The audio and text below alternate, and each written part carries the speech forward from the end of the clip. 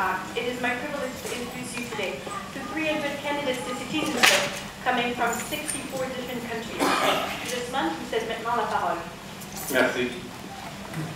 Mesdames et messieurs, ladies and gentlemen, bonjour, good morning. Je suis très heureux de vivre et célébrer avec vous ce jour spécial que vous attendiez depuis longtemps. Vous verrez par la suite que le temps n'efface pas ce point de repère dans toute une vie. Il ne l'a pas en tout cas fait pour moi. Dans quelques minutes, suite au franchissement de plusieurs étapes dans votre vie, vous serez heureux de devenir des citoyens canadiens. Sont aussi heureux vos parents et amis qui sont dans cette salle avec nous, mais ailleurs également. Parfois très loin d'ici, mais de cœur si présent et proche de chacun d'entre vous. Each one of you, as a newcomer, has a unique story to tell, but all of the stories follow the same pattern. The first step for you was to decide and actually leave your place of birth and the people who are dear to you. This in itself wasn't an easy challenge, but you took it.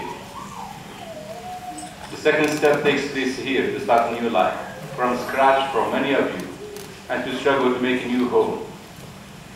Make no mistake, you got the opportunity to value hard work and understand how much more difficult it was for previous immigrants many decades ago to build this wonderful country, especially in winter and with few means. Comme nouveau venu au Canada, chacun d'entre vous a effectivement un vécu différent, mais un parcours similaire à celui des autres personnes qui sont assises avec vous. La première étape du parcours a été de décider, puis d'effectivement quitter les gens qui vous sont chers, le pays qui vous a vu naître, et d'en quitter une partie de vous-même. Quoique difficile, c'est un défi que vous avez su relever. La deuxième étape du parcours a été de démarrer une nouvelle vie ici. Pour plusieurs d'entre vous, en partant de rien ou presque, ou en ne connaissant personne. Soyez en fiers si cela a été l'occasion pour vous de comprendre à quel point c'était difficile pour les plus anciens immigrants, particulièrement en hiver avec moins de moyens modernes. Et soyez-en aussi fiers si cela a été l'occasion pour vous de tester votre capacité à relever des défis, à travailler dur. Il me semble donc naturel et raisonnable que nous, Canadiens, éprouvions un respect pour ceux qui nous ont précédés, membres de nations autochtones ou immigrants, quels qu'ils soient. La troisième étape, maintenant que vous devenez citoyen canadien, de jouir des droits qui viennent avec la citoyenneté et mener une vie paisible. L'autre côté de la médaille, c'est d'accepter les responsabilités qui viennent aussi avec la citoyenneté. Ainsi, à titre de membre de la famille canadienne, il appartient à chacun d'entre nous de faire la différence en contribuant au bien-être de notre pays. Indeed, as members of the Canadian family, it's up to each one of us to see how to make a difference in contributing to the well-being of our country. Let me remind some of you that as parents, it's your job to help your children understand the chance of being Canadians and instilling them the need to make the difference. The sky should be the limit, if not for you, for your children. You, your children, each one in your own way, can contribute to the well-being of this country, whether you are involved in art, science, production, or services. N'ayez pas peur d'avoir des ambitions professionnelles quelles qu'elles soient. Surtout, aidez vos enfants à en avoir. À se dire chacun, chacune, the sky is the limit for you. Rien ne doit vous empêcher. Surtout, rien ne doit empêcher vos enfants de devenir dentistes, scientifiques ou artistes de renom, avocats éminents, promoteurs respectés des droits de la personne, général flamboyant, député talentueux, juge, ministre, premier ministre, gouverneur général. Pourquoi pas? Si vous êtes venu au Canada avec un cœur ouvert, beaucoup de détermination, et que la conviction que ce pays est un état de droit, c'est un état où c'est la loi qui fait. Let me tell you of someone who was able to make a great deal of difference in contributing to the well-being of his country. And I'm referring to John Diefenbaker, Canada's Prime Minister from 1957 to 1960 and champion of civil rights. John Diefenbaker a perdu 5 élections avant d'être élu député en 1940. Imaginez perdre 5 fois et revenir. Imaginez, mettez-vous un peu à sa place quelques minutes, voir quel homme courageux, extraordinaire, déterminé, bien sûr.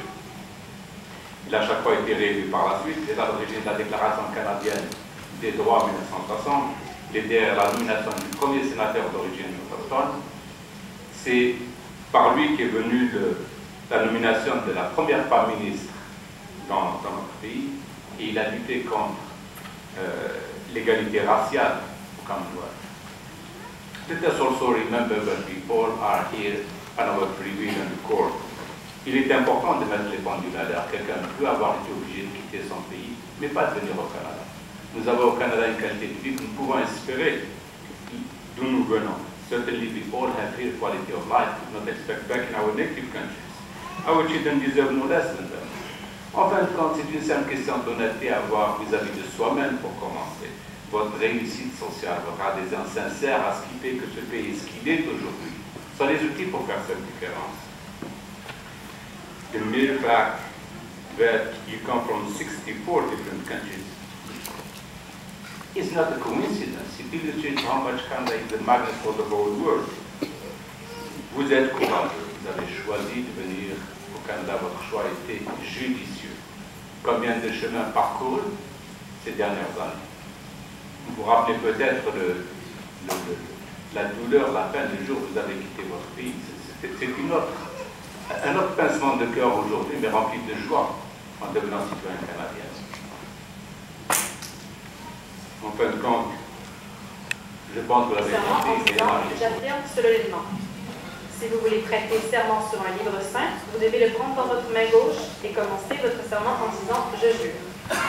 Rappelez-vous que nous devons absolument vous voir prêter le serment en français ou en anglais ou dans les deux langues. The oath of citizenship can be taken in 2 different ways, by affirming or swearing the oath. If you wish to affirm, please start the oath by saying, I affirm.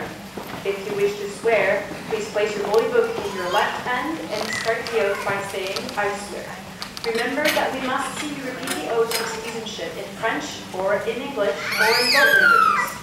Veuillez maintenant tous vous lever pour la prestation du serment. Please rise for the oath taking. Les invités peuvent également réaffirmer leur citoyenneté s'ils le désirent.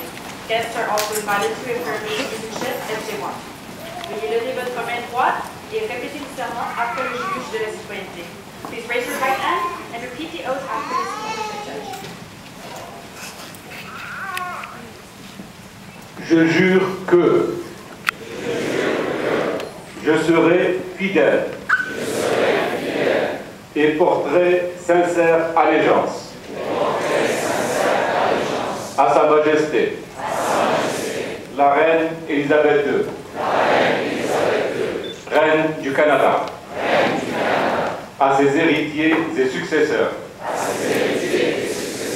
que j'observerai fidèlement les lois du Canada et que je remplirai loyalement mes obligations de citoyen canadien. I swear that I will be faithful and bear true allegiance to Her Majesty, Queen Elizabeth II, Queen of Canada, her heirs and successors, and that I will faithfully observe the laws of Canada and fulfill my duties as a Canadian citizen. Félicitations, congratulations, vous êtes maintenant citoyen canadien.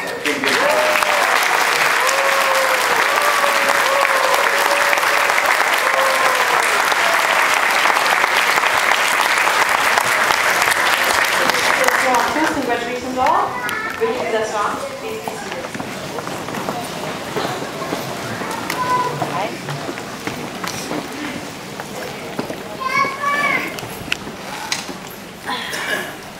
Nous allons maintenant procéder à la remise du certificat de citoyenneté et à la signature du serment. Veuillez vous avancer dès que vous entendez